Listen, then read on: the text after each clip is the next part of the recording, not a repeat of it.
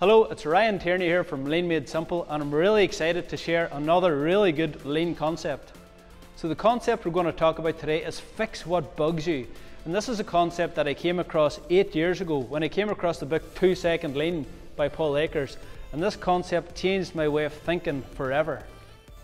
So one of the reasons we've been so successful at the implementation of lean is that we keep things really simple. We use simple concepts that every single person in the company can get behind and understand. So I'm with Donna here at the cutting department. Okay Donna, you've done a fix what bugs you improvement. This here really bugged me, Ryan. This is my water bottle. It was lying over everywhere. When I pulled this out, it was fall down. Yeah. So fix what bugged me, and I put a wee holder in there for it. Simple.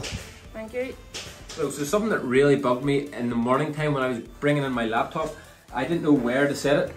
So I was putting it down and the cables weren't reaching. So now when I come in, I have these little L markers that I put it down exactly where I need it, and I can use that throughout the day, fixing what bugs me. Thank you. So just noticed Ben under his desk here. What are you working on, Ben? Hey Ryan, so whenever I was sitting down there, the cables were getting caught in my feet, so I decided to tie them up here now, and it looks a lot better as well, and they don't get caught in my feet anymore. Hey Ryan, so this is a thing that bugged me here. So once I had my laptop set up, I had loads of cables. I had 2 screens, Ethernet cable, keyboard and mouse to plug in. So now I got this docking station that one cable just plugs in, so I'm ready to go straight away. Hi Ryan, I just fixed up these cables here. They were always hanging down and below the table. Yeah. And they're 2 different chargers for my phone, so I've just put them on wee magnets here, so they're always sitting neat and tidy, and I know where to go to get them. So just fix them what bugs me. Okay Colin, so what does fix what bugs you mean to you? I think fix what bugs you is a really powerful idea. It's great for inspiring improvements. If you ask somebody, think of an improvement, it can be difficult just to think of one on the spot, but if you ask somebody what bugs you, what bothers you, it doesn't take long for people to think of something, and then you're straight into an improvement opportunity. So it's great at generating improvement ideas. Massive fix what bugs me improvement here for the welding area is these jigs. So our bays are pretty confined, so when we pull a big jig like this in, you're welding and then you have to walk around the jig and weld it again and walk around it again. So to come up with this class solution now, just this wee handbrake on the side here, by a bit of fast pipe, you push it down, and we've had the bearing in the bottom now, so the jig spins. So it means when we're welding now, we can turn the jig to us to wherever we need to weld it. That's exactly where it is. Hello Beverly, you've just showed me a really quick fix what bugs you improvement. This here, Ryan, this light kept coming down and hitting me in the hand. I put a wee bit of elastic around it and it's perfect. Great job. So every single week we do lean tours where people travel from all over the world to come and experience our lean culture. But every single week we improve the experience so that the tour the next week is even better.